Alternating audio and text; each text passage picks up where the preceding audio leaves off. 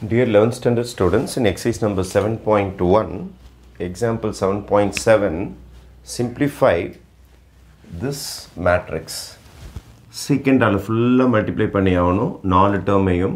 Appo you will be getting secant square theta. Indha idam secant theta tan theta. Indha idamu secant theta tan theta. Idu kuda multiply பண்ணும்போது again you will be getting secant square theta. இங்கே tan multiply பண்ணுறீங்கன்னா tan square theta வந்துடும். இந்த இடத்துல secant theta tan theta வந்துடும்.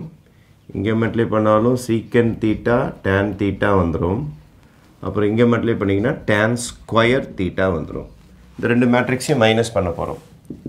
அப்போ first term minus first term, first element minus first element, secant square theta minus tan square theta. Second element minus second element, secant theta tan theta minus secant theta tan theta.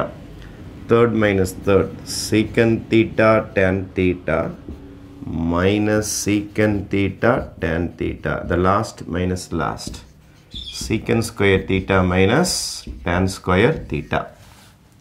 இப்போ நம்மளுடைய ஃபார்முலாவில் பார்த்தீங்கன்னா நம்மளுடைய ஐடென்டிட்டிஸில் trigonometryல 1 plus tan square theta equal to secant square theta ன்னு சொல்லுவாங்க. இதான் readymade formula. plus tan square அந்த பக்கம் அனுப்புங்களேன். 1 is equal to secant square theta minus tan square theta. இந்த ஃபார்முலா நான் யூஸ் பண்ணிக்க போகிறேன். secant square theta minus tan square theta அது வரைக்கும் பாருங்கள். secant square theta minus tan square theta 1 மாறிடும். இது ரெண்டும் கேன்சல் ஆகிடும், 0 ஆகிடும். இது ரெண்டும் கேன்சல் ஆகிடும், 0 ஆகிடும். secant square theta minus tan square theta is 1. Therefore your final answer will be 1001. Thank you.